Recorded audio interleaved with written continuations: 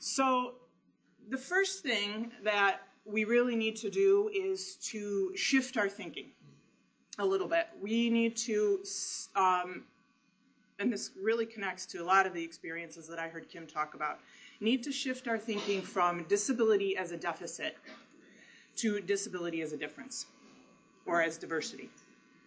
All right? And that's really shifting from the medical model of disability, which views disability, it's a social construction that views disability as something that is broken or sick and needs to be fixed or cured. And we want to move away from that thinking toward a social model of disability. And the social model views disability as an aspect of one's diversity, and therefore not something to be viewed negatively. This has to happen in all that we say and do, not just reactively when a problem occurs, but proactively in all of our language, all of our written materials, all of the wording that we use, how we approach our teaching, and how we approach our environments. Thornton and Downs published an article in 2010. They are at the University of Arkansas, Little Rock, and they have talked about the need to shift this paradigm right at the root in the disability, the Office of Disability Services. And they changed all of their language. They changed the name of their department to the Office of Disability Resource Center rather than Disability Services, or Support Services. So it took the focus away from students' need to support to students and their team come up with resources together that are a better match for their environment. And they changed their mission, things like that. So the whole idea is it's not just top down, but it's bottom up and from the sides and every which way. All right, so as we're shifting our thinking and how we really view disability from the core, we're going to shift our practice from kind of operating under the letter of the law to operating under the spirit of the law. If we look at just the letter of the law, right now there's two pieces of legislation that govern the accommodations that we provide in higher education.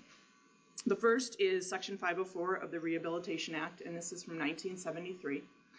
And in the non-discrimination clause, it reads that no otherwise qualified individual with a disability in the United States, as defined in Section 70520 of the title, shall solely by reason of his or her disability be excluded from participation in, being denied the benefits of, or be subjected to discrimination under any program or activity receiving federal financial assistance, or under any program or activity conducted by an executive agency, blah, blah, blah, blah. Okay.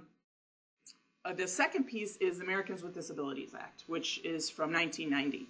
So some years later, and that reads that no qualified individual with a disability shall be, by reason of such disability, excluded from participation in or be denied the benefits of the services, programs, or activities of a public entity. So what I want to focus your attention to is the phrase that appears in both pieces of this legislation, and that is, no person shall be excluded from participation in or be denied the benefits of education. So Section 504 started it with anything that is federally funded, and ADA brought it to any sector. So if we are thinking about strictly the letter of the law, what this is telling us is we can't bar anyone from applying to and being accepted to a program because they have a disability, and we have to provide their documented accommodations.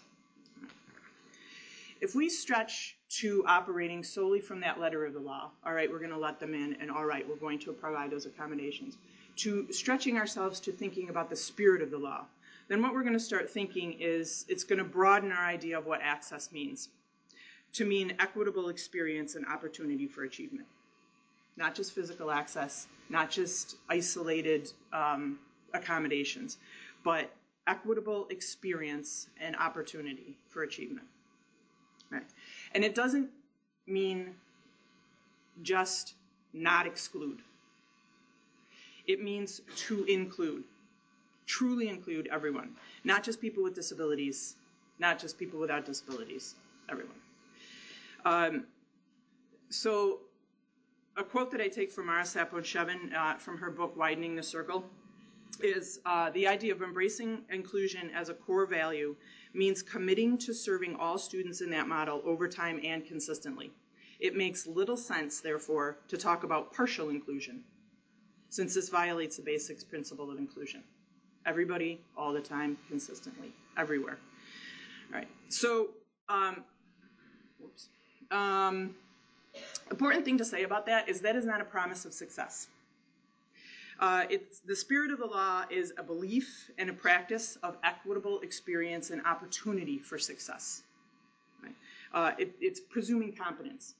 I know they can do it, but they still have to show me they can do it.